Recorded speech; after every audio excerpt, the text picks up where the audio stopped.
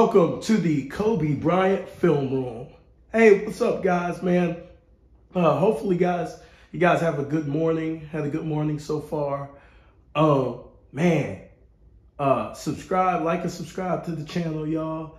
I got a treat for y'all tomorrow, man, coming in, man. Hopefully, I can get this next video uploaded tomorrow for you guys. I got a treat for you. Subscribe if you haven't. Subscribe to the Behind the Bench Sports Network. I'm going to be reacting to this Skap attack video, man. And you know Skap is our guy. You know what I'm saying? When it comes to these little mini documentary series, bro, I don't want to say this because I haven't seen everybody's stuff, but to me, right now, he's the best on YouTube, right? So let's check it out. By the way, this video is titled Kobe Owned the 2000s, and it wasn't even close. And I believe the same thing, y'all. I believe it wasn't close either, right? So let's get into it. Of all time, a debate which has been percolating around various NBA hot stoves for the better part of 60 years. And generally, the individuals who owned each NBA era, broken down by decade, beginning in the 1960s and running all the way until today, are the players most commonly found in these top 10 conversations and GOAT debates. But starting in the 1960s and running all the way to the 90s, all of those The NBA has a proud history, y'all. And you know what's funny? Like, when I see those images of the past, and I just think back about just the game of basketball. It's so awesome seeing our past legends, man, and seeing pretty much the evolution of the game and seeing time go by, right? You could see things like certain eras and you could feel it. Like you go back, you could feel some of the authenticity and sometimes some of the grit. Just some of the battles, man, epic battles that these great titans had.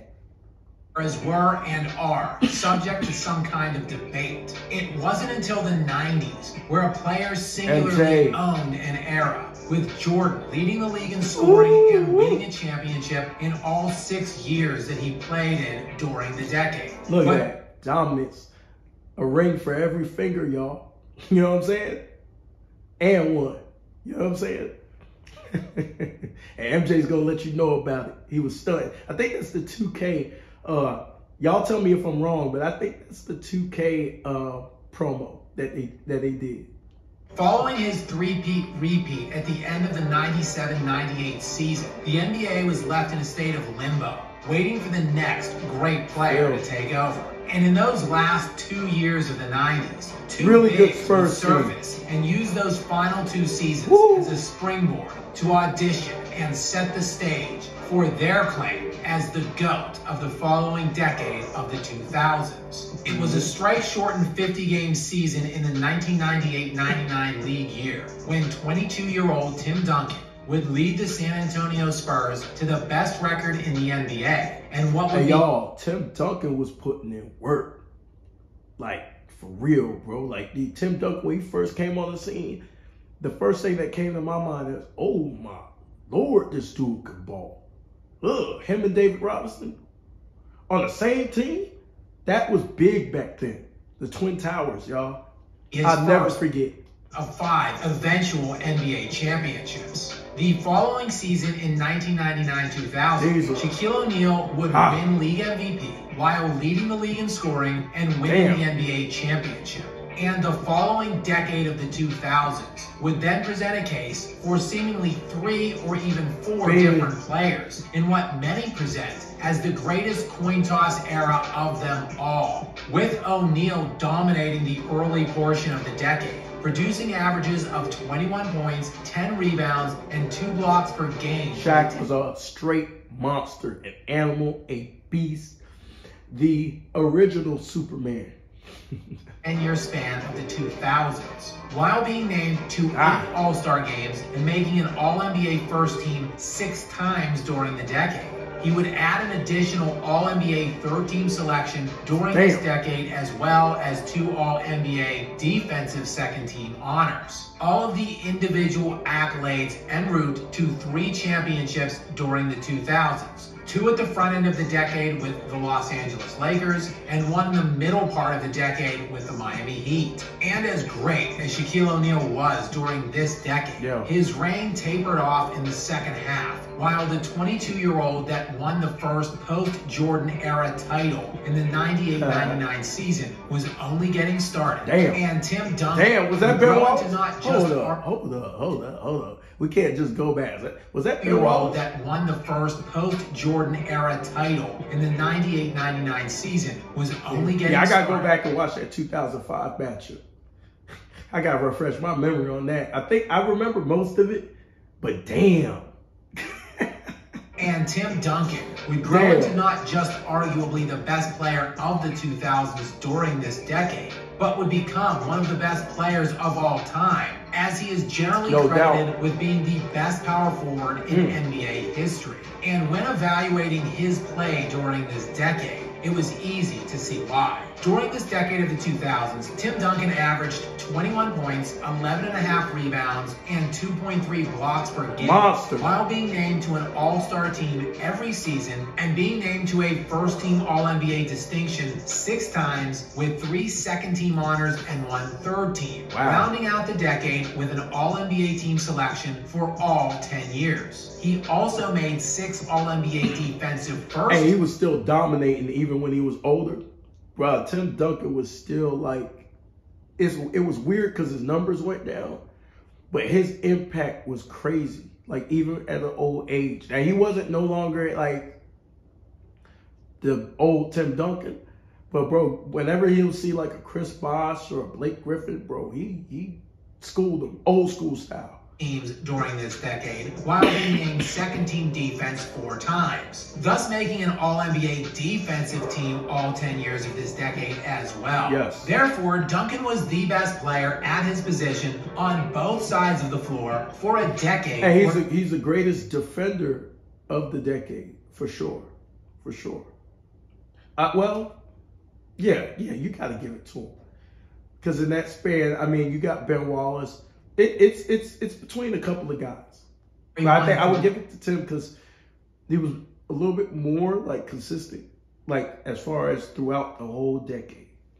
3 NBA championships along the way, making him an easy candidate for the best player of this or any decade. He was so great that he overshadowed other elite all-time players throughout this decade, such as Dirk Nowitzki, who averaged 24.5 points per game, 9 rebounds, and 3 assists per game for the 2000s, averaging more points than either Duncan or Shaq, while scoring more total points for the decade than either of them, substantially more. Nowitzki would also be named an All-Star 9 times during this decade, while being named All-NBA first or second team 8 times in the 10-year span. And for a 7-footer, Dirk would ultimately capture his one and only NBA championship, which is one of the very best. You don't see 7-footers shooting like Dirk. Like you got Jokic, but I don't think he's the Dirk level type shooter. You know what I mean? Like you really don't see guys. Like Dirk on that one-legged fadeaway was unstoppable. Like no one could get that. No one. That was almost like the sky hook. Like his version of the sky hook. It was crazy. Titles in NBA history. That wouldn't ultimately come until the next decade. Along with Duncan and Dirk, the decade of the 2000s would yield yet another historical all-time great power forward, also in the loaded Western Conference, as Kevin Garnett would rise to prominence during the 2000s, being named an All-Star every year of this decade and averaging 21 points, 12 rebounds, and 4.5 assists a night, while being named to an All-NBA team 7 times for the 10-year span, along with All-NBA defensive honors 9 times for the decade. Also along the way of this decade, a new crop of NBA talent would come along in the 2000s. And that 2003 draft class, man, they came in. Everybody was getting it. I mean, everybody was getting it in that draft class, bro. I remember it like it was yesterday, man. Carmelo and LeBron having that battle, you know, as far as who was going to be that guy, even though a lot of people were leaning towards LeBron. A lot of people back then thought it was a thing between Carmelo and LeBron, because Carmelo was balling. Draft, Earlier a legendarily stacked draft class, rivaling the 96 class and the 1984 class for the best draft ever. In this one, LeBron. So who do y'all think had the best draft ever, man? The 84 or 96 or 2003? Man, that's tough, man. I mean, one's draft has Michael Jordan and Hakeem Olajuwon in it. You know what I'm saying? And we got AI and Kobe in another draft.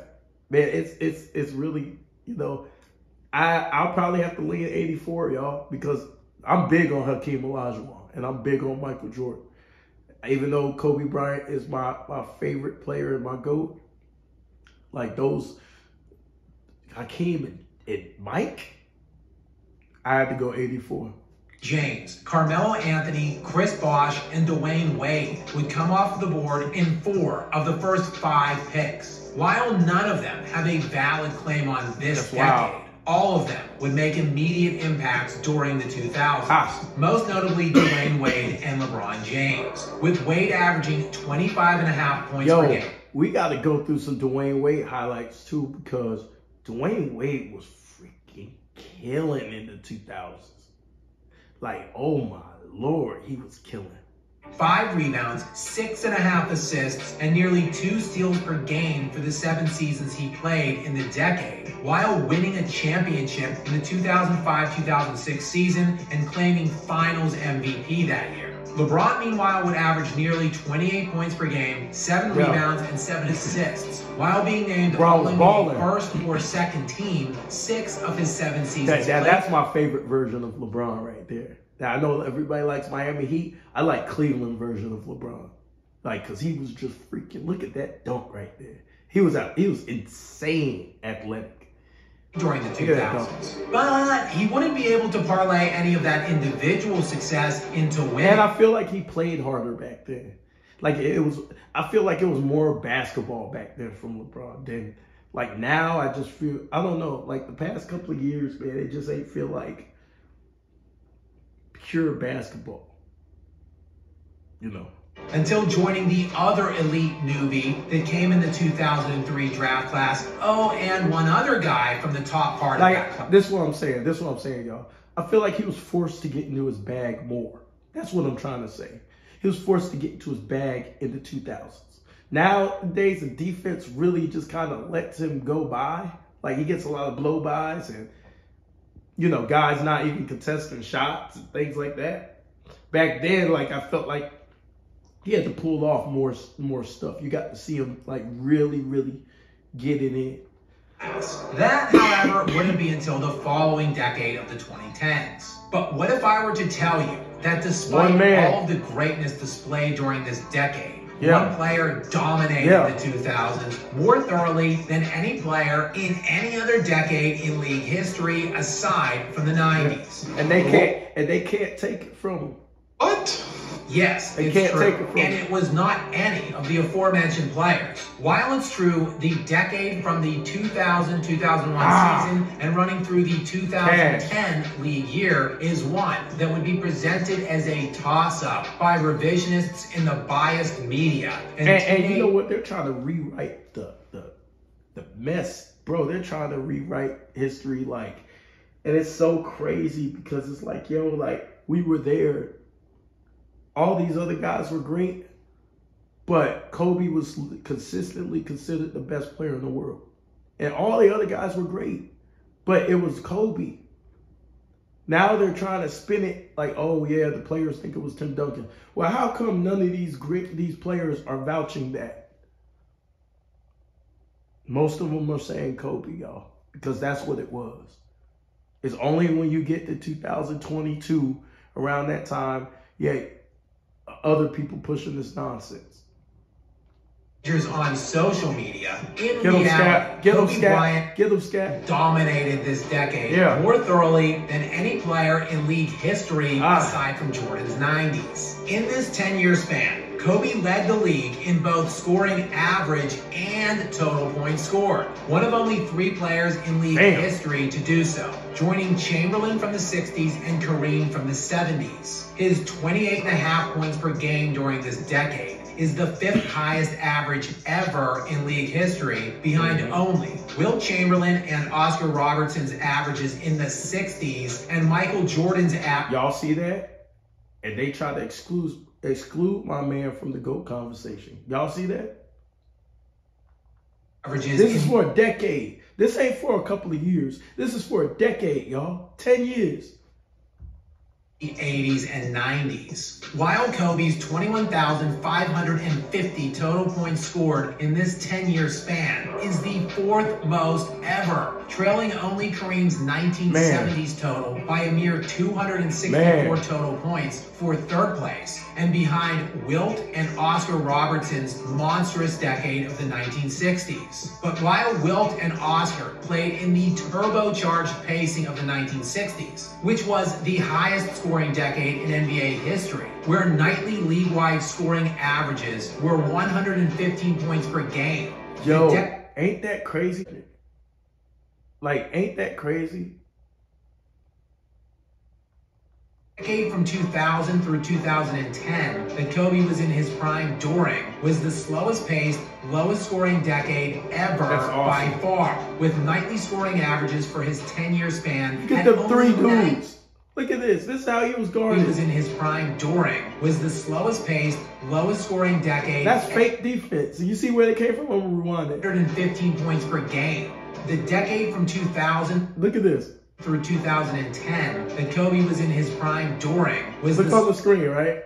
Look at all of them standing around. They looking at Kobe. They ain't paying attention to nobody else. That's fake defense. Lowest paced, lowest scoring decade ever by far, with nightly scoring averages for his 10-year span at only 96.9 points per game, nearly 20 points per game less than the 1960s. The 2000s were also significantly lower than the 108.3 point per game average Kareem enjoyed in the 1970s, and even substantially lower than the scoring and pace of play in Jordan's decade of the 80s, and yes, even the 90s. Factoring in pace of play and scoring rate, one can easily make the argument Kobe Bryant had the greatest scoring decade in NBA history during the 2000s. Yeah, when you look at the pace, you look at the averages that teams scored per game, like, it really is remarkable what this dude was able to do, man. I mean, it really is. Like, bro, guys weren't scoring like that, bro. Like, to get 30 was a big deal back then. Thousands. The most lethal scoring weapon in that decade, and arguably the best ever. And in that decade, Kobe also made 9 All-NBA defensive teams of that 10-year span, with 7 of those being first-team selections. Hey, one dude tried me, yo. He was like, yo, I ain't know Kobe played defense like that. I'm like, yo, are you serious, bro? Like, you trying me right now. You trying me. I want to swing on you. This is while being named an All-Star and to an All-NBA team for all 10 years, 8 of which were first-team distinction. So like Duncan during this decade, Kobe was easily the best player at his position on both sides of the ball. But Kobe did this while leading the decade in points scored and scoring average, while scoring over 5,000 more points for the decade than Tim Duncan. And during the decade, Hey y'all, I want y'all to understand, right? This is no disrespect to Tim Duncan, but it's hard to do, bro. To score that amount of points that he had scored and then play defense is incredibly hard to do. If everybody could have done it, they would have. Everybody can't do that, yo. Everybody can't do what Kobe was doing. What he was doing takes endurance. It takes discipline. And like, you just have to be strong-willed, bro. 6 NBA Finals series, more than anyone else, and won 4 championships during this 10-year span, also more than anyone else for the decade. And that was with Kobe going through a full-blown rebuild in the middle part of the decade and wasting 2 full seasons with dreadful supporting cast. But really, what did it take for him to get back to the finals? 3 years? You know what I'm saying? Like, the dude lived in the finals in the 2000s.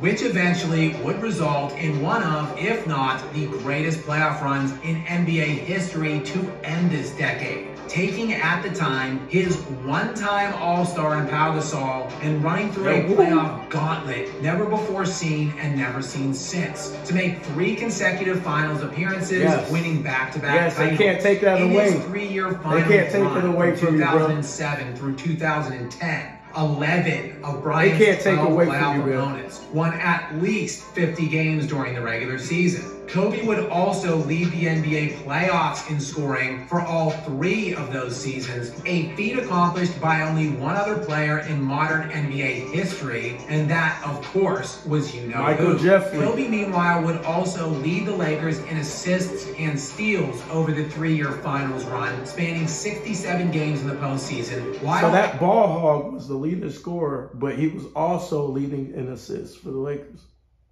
Ball hog, though. Averaging 30 points per game, right in the heart of the aforementioned slowest paced, lowest scoring decade ever.